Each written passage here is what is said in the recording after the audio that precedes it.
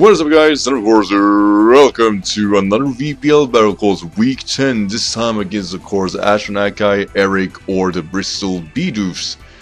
And yeah, sort of a previous week here where I barely had any time to record, sadly.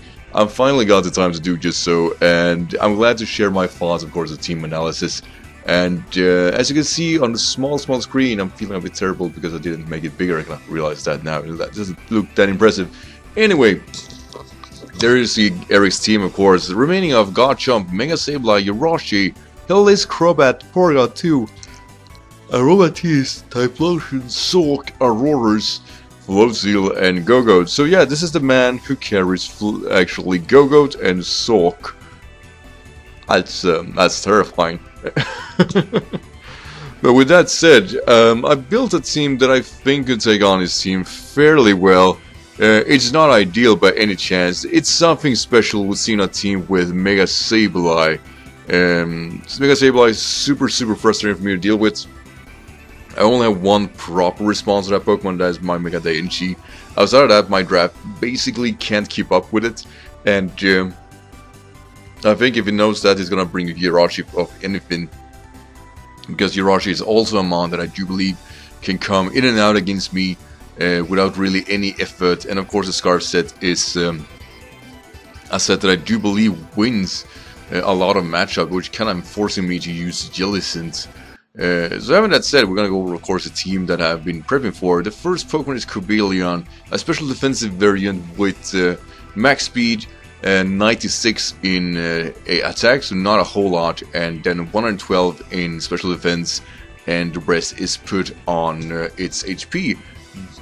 Basically, this mon is able to, or it has Iron Head, Close Combat, and then we have Substitute and SWAT stats.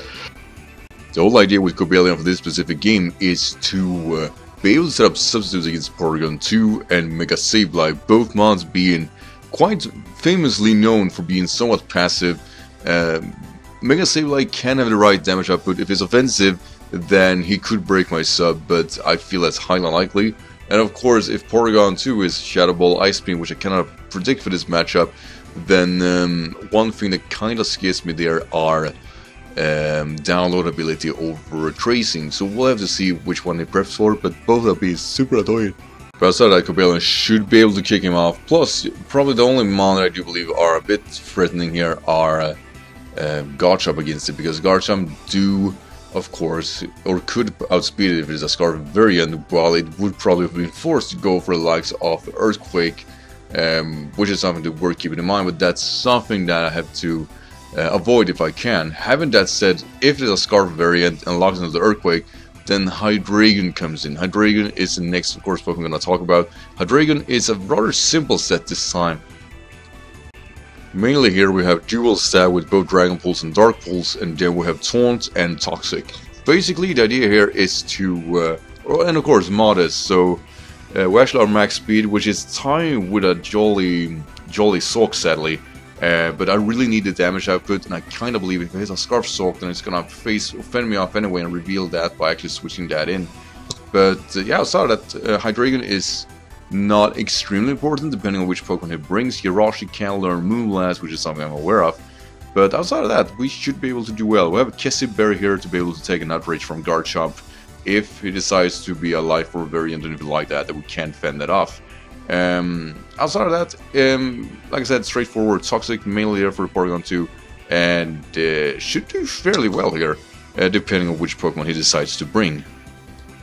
And that is going to be followed up later on with, of course, Jellicent on his own. Jellicent here with Colbur Berry, Willow, Scald, Shadow Ball, try to figure this out, and Will-O-Wisp. Did I say that? Willow, Recover, yeah, whatever. Basically the same set. Defensively variant to be able to take on possibly Floatzel, which is an annoying one for me to be dealing with. Also can take on Typhlosion if it is a physical variant with the likes of Wild Charge. So this one is mainly here to be able to take on possibly Garchomp, possibly Yoroshi, and possibly Crobat. It's not ideal Pokemon in the sense of the word, but it has a purpose with its switch-ins, and of course being able to spread the Will-O-Wisp is going to be somewhat important depending on which Pokemon he brings. and I do believe Colbur Berry is enough to keep me in check with against the Sableye. Possibly go for a Skull Burn, but it's a risky play, but Colbur Berry makes sense for most of the time. And of course, Crobat possibly could carry Pursuit and Soul carry Knockoff. So there are reasons for having Colbur Berry for this specific matchup, and I do believe Jellicent, if anything, should do fairly well due to, of course, this matchup alone. The next one I decided to pick here was, of course, Tornadus, and Tornadus is definitely a Pokemon that stands out to be either the most important Pokemon of the match or actually completely useless. We have this set this time with U-Turn Knockoff, Hurricane, and Taunt. Taunt is mainly there for Sableye switching, unless of course a Magic Bounce, which would be unfortunate, but I'm really not affected by Taunt. I can't taunt while I'm taunted, I guess that's a pain. But outside of that, it's mainly there for Porygon 2 not to be able to recover set up against me. And of course, possibly Crobat going for possible, well, Deef I was going to say, but I have no rocks, it doesn't matter. I don't know why I said that. Anyway, we have enough speed here to outspeed Float Steel, which is mainly the only one that matters. We can't outspeed Crobat naturally. And the main idea for it is to be, of course, able to get a possible Scarf from Jirachi, which could carry Ice Punch, which is something I have to be aware about. But mainly, is able to pivot around kind of freely and get the ideal matchup. And of course, with the Yenshi in the back, Tornadus should be able to fend off Mega Sableye in such a way that the Yenshi can come in against it.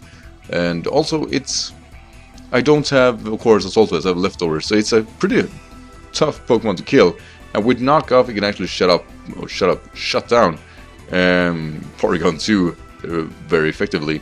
But that's about it. It's a super simple set, and it can only do so many things. But I think that Tornadus will be an effective Pokemon for this specific matchup. But it all depends on which Pokemon it brings. But it's mainly here for Jirachi. That's the first Pokemon that I'm probably going to be trying to fend off. And then we have Diancie. And the Diancie here fully speed, I do believe, because it has to outspeed Heal-List, which is 109 base, so how about that? So if it carries Heal-List, then at least outspeed it.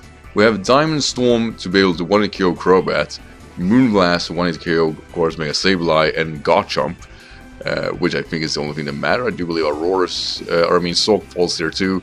And then we have Earth Power for Jirachi. It's not a 1-hit KO, but if we ensure that Jirachi is not, a Scarf set, then we should be able to, from 70% to take it out. So the Diancie is important as far as it goes for Mega Sableye. Mega Sableye, like I said, is a big issue for me if I can't fit it off properly. And I can assure you that I cannot. Outside of the Pokemon I'm using, the Diancie is the only Pokemon here to be able to 1-hit KO it and force it out. The other ones can do damage on it, but trust me, the Diancie is the girl for the job, if anything. And she's not super important outside of that. If Mega Sableye is gone, then the Diancie is, well, gonna be completely honest, a pretty much waste of this matchup. But Mega Diancie makes sense, and hopefully she gets some screens on this time. She did feel kind of bad last battle. I kind of want to redeem myself after that, falling to Florges of other things. And the last Pokemon is actually DELPHOX, and it's a bit strange this time. I was debating whether or not I should use DELPHOX or Scolipede. But the thing is with Scolipede is, while it do well against Eric, I also know that Eric knows how to play against that Pokemon. And DELPHOX has a few unique abilities which kind of makes it interesting to utilize in this kind of matchup, which is something I'm going to try to use instead. DELPHOX is actually an anti-leaf for this matchup, and the main idea here is to have, of course, the likes of Psyshock, Fire Blast, and Hidden Power Ice together with Sugar Berry, and then we're packing, of course, Magician and Trick.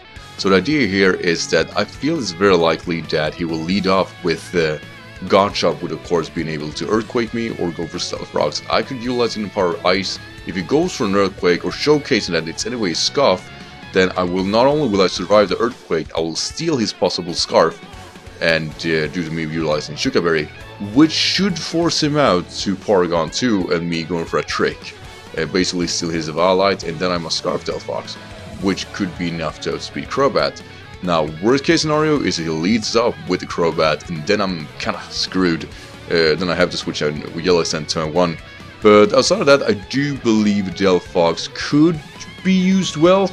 It's definitely a gamble, and it's a risking gamble at that. But I do believe DELPHOX has a good damage output naturally, and it has a respectable speed here. Be able to have speed Garchomp is going to be important. Fire Blast is close at 2-hit KO from an uninvolved, of course, Sableye. And oh yeah, if he leads off with Sableye, he can't go for a Prankster Willow. I do believe want to try to save that, so that's something I'm also going to keep in mind. Because I do believe DELPHOX is annoying for him to deal with, because he definitely won't expecting, or I don't think he will expecting it, is what I'm trying to say. So with that said, that's the main idea with this team I'm bringing. If I had to make a guess on which Pokemon he's going to bring, I'm definitely saying his 3 Oyumons, Garchomp, Sableye, and Jirachi makes sense. He has to have Crobat in case for rocks, and just mainly Crobat has a very good speed here. And then definitely Porygon 2, and I do believe the last one is either gonna be Float Seal or Sock. So those are the 6 to 7 Pokemon I do believe coming. Sock makes sense. I do believe Float Seal is better, but he has ways of dealing with the energy outside of course, Float Seal. But Float Seal is actually fairly dangerous. I'm not really gonna take that fact away. It's actually the speed tier and decent attack stat makes it a bit tricky to actually utilize it well. Plus it gets low kick of all the things, which basically kills my Cobalion, which is awful. But yeah, outside of that, I do believe this is the one team I will be facing. And the next time you hear me recording will be the post-narrative battle, which should happen, well, not you guys are aware of it, but soon. Anyway, transition! So alright, and here of course comes the team preview. Now, before anything else, make sure to check out Eric's channel, of course, which is gonna be linked down below. And if you look at Eric's team, you do realize that he didn't bring either Jirachi or Garchomp, which is good. Probably did a bit of an overprep against them, but at the same time, it's not as potent of a team, and hopefully I can do something about that. So we're seeing, of course, Porygon 2, that was given. Crobat, that was a given Pokemon. Float Seal, very likely. Mega Sableye, definitely a Pokemon that was gonna come. But then we get Sock, which was something I was expecting, but at the same time, not. It was between Float Seal and Sock, not necessarily both at the same time. And then we have Aurorus. I have no idea what to do about Aurorus. I definitely didn't think it would bring it. I have nothing designed in mind with that Pokemon due to it. And yeah, basically I have no idea what to do. I'm basically with this team in mind, I basically realized that both Tornadus and Hydreigon are not only are they wasted, but they're close to useless in this specific matchup due to, well, they were designed against tougher pokes.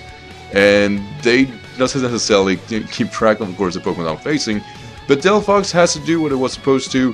Mega Diancie has to take on Sableye and definitely kill it. And basically, I gotta hope that both Jellicent and Cobalion are enough to fend off this team properly. But anything can happen. I know Eric is an extremely strong player, and not gonna lie, going into this game, I knew I was gonna have a tough time. So, with all this said, let's go. So, right, from the get-go though, obviously, starting with DELPHOX, hoping for the best, as he starts off with, of course, Mega Sableye. Now, here's the thing, like I said previously on my team preview, I had a feeling he would switch out, he would not try to lose his Prankster, and of course, risking, of course, the likes of having actually Will-O-Wisp as his Protoshi. So having that said, I'm just going for Fire Blast. Fire Blast will not do anything, but luckily for me, I will at least try to go for a trick here and stealing that Eviolite, which I do believe is the most important play I have for this whole game. And luckily we did pull it off, as he goes actually for Thunder Wave, and that kinda sucks. I was really hoping for Toxic, but Thunder Wave, yeah, at least that means Jellicent can come into this mon and probably maneuver it. So as he goes for, of course, the likes of Recover, I will try to go for a Side Shock. I do pull it off, and it does definitely more than Fire Blast. And knowing that, I'm just actually going to go for Fire Blast again, hoping that it switches into Sableye, which it does. And basically hope that I'm not paralyzed as we do connect. And this was supposed to one KO him, but he's defensive. He's definitely defensive, so I feel free staying in. I can't take a possible knockoff if he decides to go for it, as I'm just going to keep hoping I'm not fully paralyzed, as he goes for pranks to recover, which is not a bad play, if I'm fully paralyzed, that is, because Fire Blast, actually, as Mega Sable has evolved, is close to a 50% hit, and after actually, of course, his Mega Evolving, it's actually slower than my paralyzed DELPHOX, so Sableye falls with basically doing nothing this matchup, which is great. Like, I wasn't really deny it. I'm super happy I came out on top here, but Floatzel is gonna come in here, and risking, of course, gets going over Waterfall. I'm have to bring Hydreigon as he goes for Bulk Up, and I was like, oh no, that's not okay. Luckily though, I was predicting him to have Low Kick. He does not. He has Brick Break, and that does way more than those under 50% I was aiming for, as the Dark Bolt will fail to kill him. Should definitely have Drake of this matchup. I do believe that was a big mistake, since Floatzel actually is now able to KO, of course, my Hydreigon. Best stated, Hydreigon was for Garchomp Balloon and Sableye, and without they not being active, there's no point of you actually have Hydreigon left. I do believe it was worth risking it, as now at least can bring Tornadus freely, and the Tornadus can't be KO'd by +1 Ice Fang or Ice Punch. So I'm really here to go for a knockoff, as PP comes in with, of course, being the Porygon, and he's gonna, of course, get my Regenerator, which I just basically felt like, of course he pulls that play off, and there is really not a whole lot I can do with this situation. Basically, I could either go for a U-turn or try to get some damage off, and so I go for a Taunt, thinking he will try to T-Wave me or recover. None of that happens. As now I can really go for Brave Bird. I decided to go for a knockoff. In case it was a Bandit variant, I do realize a Bandit variant might as well kill me, as he decides he is actually Adamant Scarfed, which was something I was not foreseeing. And now I'm basically like, okay, now he's free to do whatever he likes, and Brave Bird definitely will kill me, so I'm better off going for DELPHOX, hoping that Recoil will kill him. Because DELPHOX proved its purpose, right? It shouldn't necessarily do anything else. As he goes for Brave Bird, and like I said, I am banking this thing to die of the recoil alone, as he survives. I'm just gonna say it. He does not fall. It is a slither of health, but a slither of health with just super annoying, as I'm forced to bring Necromedusa. And I do believe here that I went for a Shadow Ball. I do believe, no, I went for Recover thinking he would go for Brave Bird. I did go for Recover. I'm trying to actually remember the game. I basically had it like 4 hours ago. It's not that bad. Anyway, so like I said, I go for Recover. As I said earlier, I realized that I am completely walled by Porygon too. So if he has Shadow Ball, then he wins this matchup, which is terrifying. But he goes for T-Wave over, of course, the likes of Shadow Ball, and I felt that was quite alright, but I will be fully paralyzed and not score the Willow, and I really wanted the Willow. I really had no reason switching out, knowing that he could go for a dual para and get one more of my mons fully paralyzed would not be an ideal situation, but he actually decides to switch us out, which is awesome, because I did not like that lockdown situation whatsoever. I will break free, of course, of the paralyzation, but sadly it is in the wrong turn, and Floatzel, of course, can soak that Will-O-Wisp with a Water Whale, as he goes for Crunch here, and it shouldn't do a whole lot. I am full defensive, and of course Colbur Berry, and we eat that up, we eat that out effectively, and Shadow Ball, of course, will KO Floatzel, which is great, but then again he can just bring P2 again, which is something I felt like this is gonna be the agony of my day. But no, he goes to Steve Austin, being of course the Aurorus, and I'm just basically a hard switch to Cobalion, feeling that Freeze Dry is his best play for this situation, and I did not want to go for a Scald or like that to activate his possible weakness policy, as he goes for Rock Polish, and I was like, oh no, Cobalion, can you take a Nerf Power? Can you really take a Nerf Power? Yes, we can. I'm actually, it was a 6% chance of me being one KO there, so I am somewhat lucky here, as we do KO, of course, Steve Austin. But the unlucky part here is that anything with Cubelion I did prep for or plan for is now due to, of course, me not having, well, clearly any HP left, as San Jose is gonna come Kim, which of course be in the Sock, and I'm gonna risk it, hoping that it's not scarfed, as of course the knockoff will showcase that motherfucker is scarfed basically, and I lose Cubelion there. I was really trying to break it sturdy, but I can at least, knowing that it's scarfed, I can freely go for the Mega Evolution with of course Mega DNG, so let it happen.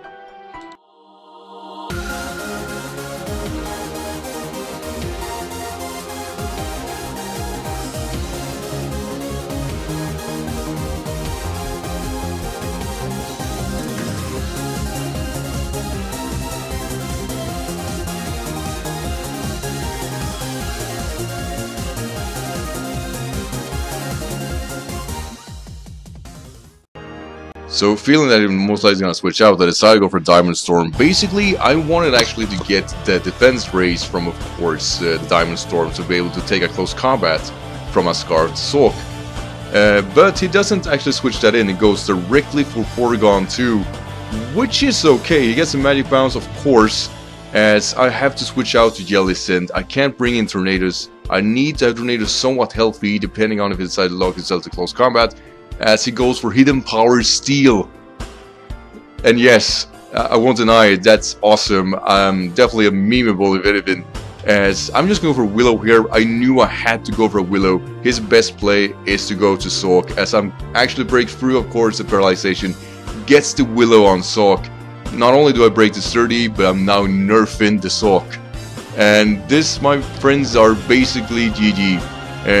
He could have stayed in actually, and that would have been fine, but I actually got to know later that he has Hidden Power Steel and Tri-Attack and was not able to hurt Jellicent whatsoever, which is basically the reason he had to switch out. Had he had Shadow Ball and Ice Beam like I foreseen, then that Porygon 2 would have been a much different ball game. But no, oh wait, he had Calm Mind, right? Calm Mind, Thunder Wave, Recover, and Hidden Power. Okay, so that was a very tough situation. I was definitely, like I said, expecting the likes of Recover, Toxic, Thunder Wave, Ice Beam, and Shadow Ball. But yeah, having that said, it did turn out to be quite the game, and I do believe DELPHOX did the majority of the work. But at the same time, I do believe also Eric had a few nice plays, but the end game was basically a bit too tough, and I had, you know, clearly the offensive mods I needed left to kind of maneuver around him. Though I will do him a bit of a favor here. I do believe I fought, when I say fought, I mean that he deserved to get the DNG kill, which is, you know, a bit of a thing he always have done to me, and I'm not going to take that away from him. He always gets the DNG kill, so there's Hidden Power Steel. It KOs, of course, Mega DNG. And I'm just gonna wrap it up with Jellicent. So Eric, thank you so much for that game. Sorry about rambling off there, but clearly here, this was a game where I really thought he would try to offensively maneuver me with Garchomp and Jirachi. Not seeing them was super lucky for me, but at the same time, Auroras almost turned the game around for him. Because there was no way in hell I was going to actually outspeed Auroras after a plus 2.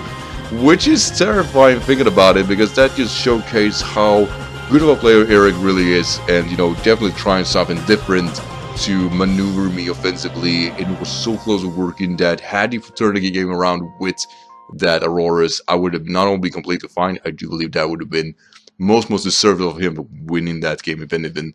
But yeah, we do come out on top here, and it's a pretty darn close 2-0 if you ask me. So GG Eric, and for everybody else, thank you so much for, of course, watching. And of course, don't forget to check out, of course, Eric's channel, as I don't think I have any afterthoughts. I pretty much feel I've said everything I needed to. So thank you so much for it, guys, and I see you in the next video. Take care.